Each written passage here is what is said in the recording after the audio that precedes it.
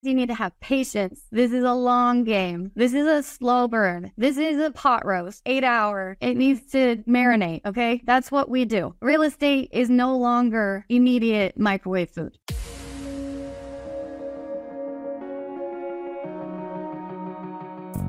Agent Power Huddle is a daily jumpstart, giving you all the tools you need to create an amazing real estate career.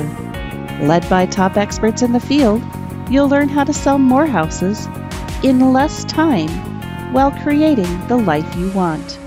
Welcome to the Agent Power Huddle. Yes, welcome everyone. Thank you so much for being here today. This is an interesting topic that is very relevant, although maybe agents don't necessarily like to talk about follow-up. It might be a dirty little F word for some agents, but it is probably the most important topic that we discuss. My name is Sara Delansig.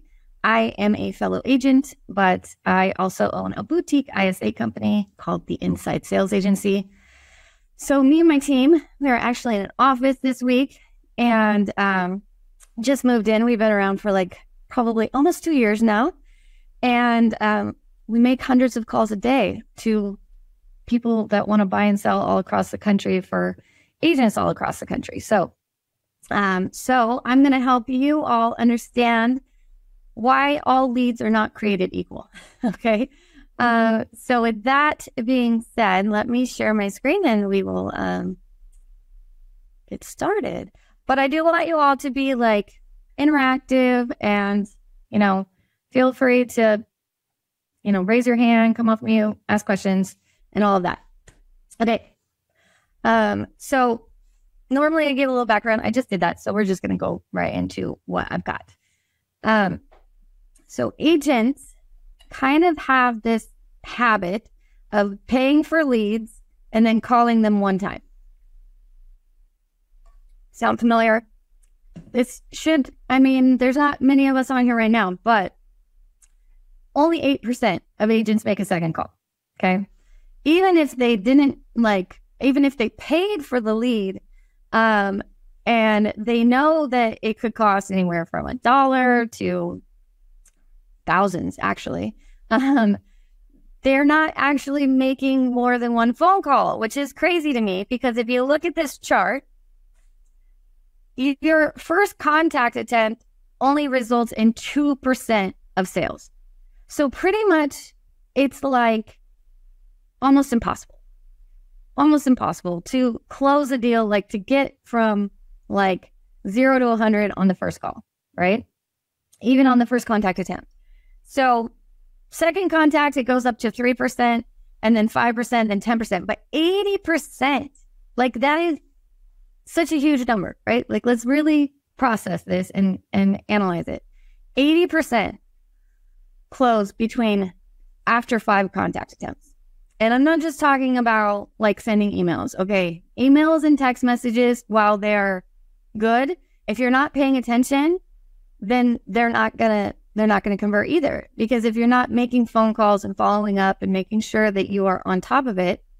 Now, I do know people that can actually do it all through text message, but they're very attentive to text message and their demographic is a younger demographic, right? Or at least that's what I was told. I haven't actually seen it done, but this is what I was told it meant. So with that being said, we're going to talk about why and how you should follow up with different lead sources. So this is my list of lead sources.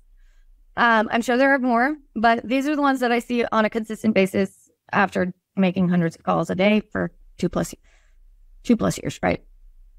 So on the left, we have kind of the higher end.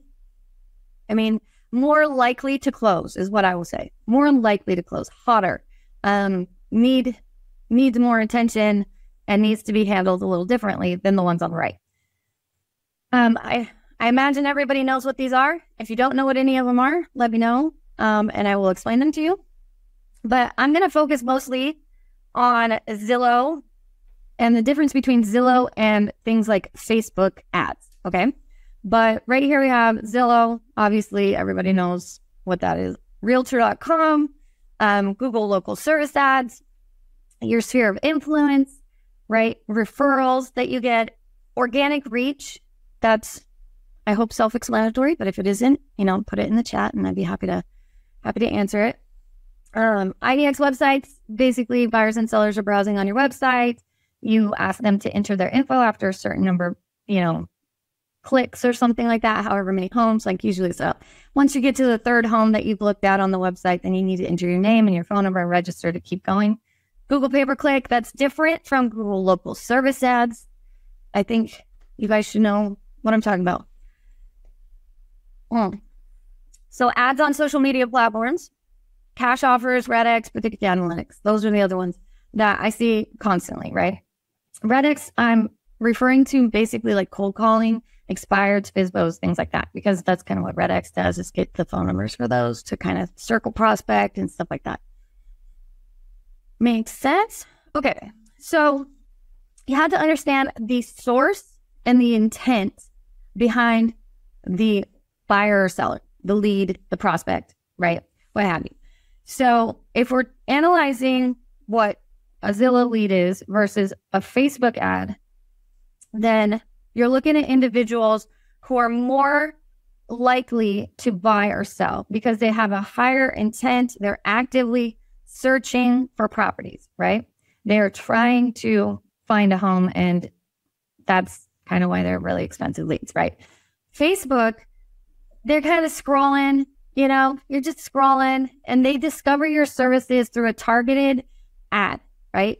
And then their intent to buy could vary. They might already have an agent or into that a lot, so they may be active, just as active as the Zillow one, but already have an agent, or they may be, most of them are like, oh, I'm just browsing, I'm just looking, right? So there could be in any kind of stage of the process. So you have to really think about those things and what that means. And I will give you more details on how to handle it a little later. So the information level that you're going to get from Zillow leads, basically, they might have specific property preferences. They might give you all the details. They want to give you all the details because they want the most accurate homes that, or the best price for their home, things like that. So they're going to be happy to give you, where they're looking, beds, bath, budget, location, all those things, right? With Facebook, they might just be browsing. They might need more qualification. You need to ask if they have an agent. You need to ask certain questions. And this is where your follow-up techniques and your text messages and your campaigns and your emails and all those things come into play, okay? So with that being said, the communication style needs to be different as well. How you communicate with a Zillow lead is very different from the way that you communicate with somebody that was just kind of scrolling one night, maybe had a couple of drinks and was like, sure, I want to know what my home is worth. Or sure, I want to know what homes sell for in Maricopa County, like I want to know that. And they don't really think that they're going to get contacted, even though it asks for their phone number and their information, okay? So Zillow actually can provide certain communication tools, but it's pretty much direct. Like they're reaching out directly to someone. Leads from Facebook, they're going to be more, interactive. You're going to have to like personalize your content for them. You're going to have to figure out how to send text messages, how to leave voicemails, things like that. And really dive into, figure out what they're looking for, where they're at in the stages, okay? So the follow-up strategies for Zillow are going to be different than the ones for a Facebook ad, obviously, right? A quick response is absolutely crucial with Zillow. I've seen agents lose out on business because they don't get to it within seconds. Like, I talk to a lot of mega teams and stuff like that. And they tell me that they track these statistics. And one of my clients said that basically it's within seconds. It's not even within 5 minutes, right? A lot of people are like, oh, if you call within 5 minutes, okay. But the competition is real. And so with Zillow and things like that, you have to take a more aggressive approach. You cannot just kind of sit back and be like, oh, a Zillow lead just came in, right? We all know that it costs you money. It's not something that you want to just sit around and wait for. Whereas with the Facebook leads, you can take a little bit more of a backseat approach, and you can be a little less aggressive. I always say a lot less aggressive, actually. But while you build rapport, right? And while you get them to the point where they're comfortable, you've been adding value, they're feeling like they get to know, like, and trust you, and they're going from there, okay? I don't think I can see the chat. So if somebody did put something in the chat, you're going to have to just come off mute and ask me, okay? Okay. So building relationships with Zillow leads is going to take, that's where getting to them within seconds is really important, because it does show that you are on top of it, that you are paying attention, that you are attentive, you are going to follow through, and they can reach you in a timely manner. You're taking it seriously, all of those things, right? So if they're actively searching for a home and you're calling in within seconds, within 5 minutes, that kind of thing, then you're going to find that you build trust that way with the Zillow lead. Whereas the Facebook ones, you really do need to come in and add tons and tons of value. And the way that you do this is through strategic text messages, videos, campaigns, email campaigns, and things like that. And I'll tell you how I do it. I'm not sure if I kept the slide in here because I thought we might run out of time, but if I didn't, I can still show it to you on another one or explain it. Okay. So the lead quality that you have with Zillow, it really depends on your location. I'm sure some of you have seen this, right? Like, it really depends. I've seen people spend so much money on Zillow leads and they were getting a good amount, but they weren't converting because they weren't connecting with the people, and another agent would swoop in and they connected more with that agent. And then they ended up, in the hole, in the red, because they weren't converting. And I know for a fact that the Zillow leads cost a ton of money. Okay. Whereas the Facebook leads, they're going to be a lot less expensive. You're going to have, the quality depends on the effectiveness to follow up and to get them to a point where they know, like, and trust you. And so the strategies to do this are key. And we've been taught for a very, very long time different strategies on this. And I would say that most, like, if you just got your license and you're like, oh, I want to learn how to call leads, and you go on the internet and you find some video about how to call your leads, most, like 99%, are going to tell you need to aggressively call them. Don't leave a voicemail. Send kind of vague text messages to try to get them on the phone.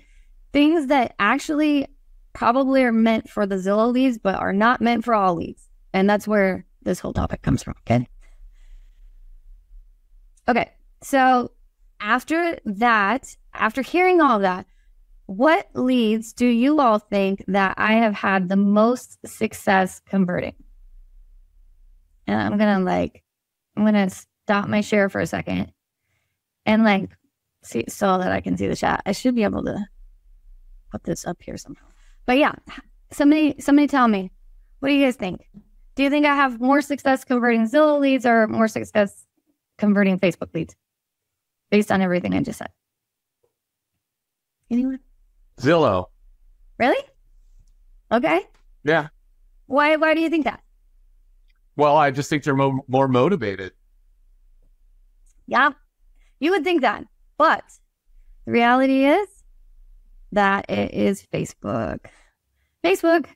I have more success with Facebook leads, and this is why I'm a little bit of an anomaly out there, teaching a different style of follow-up, and why I think I am more relatable to the 92% of agents that are making one call. Okay, so did I share that right screen? It says Facebook, right? You can see it. Okay, cool. So that is the reality of the situation, is that it's Facebook. So what does it take to convert? First of all, with Zillow, yes, they are more motivated. I'm not gonna downplay that. However, with Zillow, it is really coming down to those seconds and the way that they connect with you. Okay, so they're more motivated, but they're also more motivated to find whoever they connect with first, and that will show them that home first. So if you're too busy, you're done. And this is literally who I was when I was shopping for to buy my first home. And I was that person. I would go online, look at homes, drive by, call the person. I didn't, like people that are not in real estate don't know that you shouldn't talk to the seller as your agent, right? So you call the person on the sign, say you want to see the home. If they don't pick up, you go look for another one. And that's how I used to do it. So I understand. But we need to understand what it takes to convert so that we can connect with the people that we want to get to the point where they know, like, and trust us, that they will use us as their agent, okay? And the first thing I always say that is the most important part of this is your mindset. And I know that sounds cheesy, your belief that you can do it and your mindset, because I will tell you this right now. If you are going into this and you hate making phone calls, and you're like, I hate this. I don't want to do this. Nobody ever picks up. I'm going to get yelled at. What you are going to get is exactly that. You are not going to get the nice people. Like, I mean, obviously, randomly, you're going to get good stuff too. But the reality is that whatever you're putting out there and projecting, you're probably going to end up receiving, because maybe you are influencing the situation because you're negative. And so they're hearing that in your tone. You don't really know how people can react. But honestly, people know when you're smiling, when you're talking on the phone, as weird as that sounds, right? I'm sure you've heard that. That's a pretty common thing. Okay, consistency. Obviously, we already talked about why you need to be consistent. Like, you can't just make one call and then expect to convert any kind of leads. Like, right now, the industry has completely flip-flopped from what it was 2 years ago. 2 years ago, it was such a, like, market for sellers that the buyers weren't even able to get into homes, right? All the agents didn't even need to do anything. They could let the AI run because they were so busy out there showing homes and selling homes and things like that, that it didn't really matter because the interest rates were so low. But now we're not in that same market, right? We have to be consistent. We have to take initiative, and we have to continue that step in the right direction with positive mindset and with a positive environment, with knowledge about our market. Like, if you move to a new market and you don't know how to say, pronounce the names of certain cities or something like that, do some homework, do some research. Like, you're a real estate agent. Figure out how to say the names of the cities in your market. Don't say them wrong, because that's the first thing that'll tip people off to, you don't know what you're talking about. You know, like, if you're calling someone and you're like, yeah, I see that you have a home in Puyallup, and you don't say Puyallup, you say Puyallup. Okay, I'm in Washington State and it's pronounced Puyallup, and if you say it some other way, then we're going to be like, where are you from? Right? I'm sure you all have cities like that in your markets too. Like, there was a weird one that was called Maumee the other day. I think it's Maumee. I had to look it up. I had to Google it, how to say it. In Ohio. Okay. You have to have the proper tools, right? So when you sit down and make your calls, you need to have a good environment, a clean environment. You have to have a positive environment. Maybe play some good music. Get yourself in the right headset, mindset, and have a headset if you need a headset. Have a dialer. Have a list to call. Know what to say. Know what they clicked on. How old are they? And what you should do next. So you need some things in place. But you would be surprised at how easy it is to just have a conversation with people. I've actually converted some leads from 2021 recently, which was really shocking to me. And I approached it like, hey, I know this is going to sound really strange, like, because they hadn't been contacted in the last 2.5 years. They were from the beginning of 2021. I said, this is going to sound really strange, but way back, like 2.5 years ago, you click something online, inquire about possibly selling this home on whatever street, right? Just want to check in with you, see if that's still the case, right? And they're actually like, oh, that, a lot of them are like, oh, actually we sold it. Or, oh, no, we decided to stay in it and we just refinanced or something like that. So it's all about how you approach it. And I know this goes against what a lot of people will tell you, because they're going to tell you to be very aggressive. That's a Zillow approach. That's and yes, you should do that, but you should also be approachable. You should also be understanding. You should also be empathetic, all of those things, right? Okay. Some of the other things that you need is you need to put the time into it. You need to set it aside.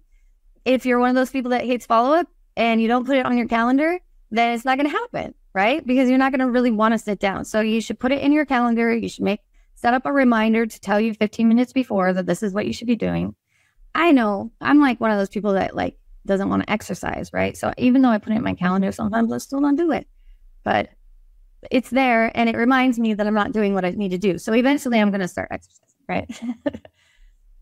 Okay, so you need to implement things. You need to have patience. This is a long game. This is a slow burn. This is a pot roast. 8 hour, right? This is like, it needs to marinate, okay? That's what we do.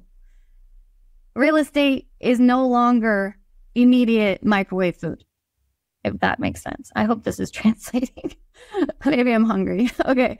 You need to take it to action and you need to be adaptable, right? Things have changed. People are no longer answering their doors. So if you go door knocking, you're going to get a camera and you're going to get talked to through a microphone, at least in my house. And you're going to hear dogs barking. So I probably won't even hear you anyway. So, I mean, that's kind of the reality. Things have changed and we need to be adaptable. Okay. This is the method that I take on my follow-up. What I do is I call them, and on the very first call, I say their name if I can pronounce it. So I'd be like, "Hi, Steve. This is Sara with eXp Realty in Seattle. I saw that you were looking for 3-bedroom plus homes for sale in King County, and you requested a list of those homes. Did you get that okay in your email?" So that's kind of like the Facebook approach. If it was Zillow, it's like, "Hi, Steve. This is Sara from eXp Realty in Seattle. Saw you wanted to go see this home on XYZ Street. I'm ready to go show it to you. Just give me a call back. I'll text you as well." And then I always send a text, right? So the very first call, I leave a custom voicemail. After that, it's pretty generic. It's like, "Hey, Steve, this is Sara. Give me a call back when you have some time. Hope to hear from you soon." Okay. And then pretty much I kind of just adjust that. But I say it differently every time so that they're not getting a robot. Like some people will record a voicemail and drop, and they'll just drop the same voicemail every time. Don't do that. That's like, they're going to think it's a robot. And now there are AIs that make phone calls, so don't do that, okay? All right, so some of the other things that I do is I send videos and digital content in my text messages. So the first thing is leaving a custom voicemail about what they clicked on, about why I'm calling. It's very forthcoming. It's very specific. Then I send them a text message that said, and let me see if I have it. No, I took it out. I took it out because I thought this was too long. Okay. But actually, maybe I can find it. Hold on. Let me stop my chair for 1 second. And if you guys have questions, feel free to put them in. But I think I can find this sign in again. And I will show you what it looks like because I want you to understand how I do it. Every market is different though. And emojis, give or take, okay? By the way, I will just say this right now. There are Facebook ads do not work in luxury markets, second home markets. So San Diego, does not work. Does not work very well at all. Whereas like Phoenix, it works just fine. It's really strange, but that's kind of the way it goes. Oh, it's because I have this open. Okay. Let me show you all what this looks like. I'm going to share my screen again. Now that I have it. Oh, I shared the wrong screen. Of course I would do that. Stop sharing. Here we go. Okay. Don't mind this very old looking dialer here. I'll put this person up here. And it should let me. Okay, so this is what it looks like. Let's just go with like how about trying to think of one. Alicia, 12 tips. Okay, somebody that requests 12 tips for sellers. Hi, Tyrone. I work with Alicia Collins at eXp. Well, I say that I work with Alicia Collins because I'm an ISA and I'm not calling for myself, but you can change that. What do you think of the 12 tips for sellers that you requested? Actually, I would put online recently or on Facebook recently, right? So this is what this would look like. I use a lot of emojis, and then I have a short intro video from YouTube. This is a really key part of what I do because YouTube is really, really a crucial part. It makes you less threatening and it shows up as a preview that people can click on right from their phone, if that makes sense. Okay. So if you've ever gotten a YouTube video text to you, especially if you have an iPhone, you probably know what I'm talking about, where it will show up as a preview of the name and title of the video, a thumbnail, and then you can click it right there. You don't have to even open YouTube usually, because most of us all have YouTube downloaded on our phones, and it'll let you just play it right there. So that's the cool thing that I have with it. So evergreen videos about your community, about who you are, an intro video, what it's like to live in Seattle, Washington, what it's like to live in Toledo, Ohio, those kinds of things. Okay. If you don't have videos on YouTube, it's okay. Most of us all have home buyer guides, home seller guides, right? You can text those. Usually they're digital content. Okay.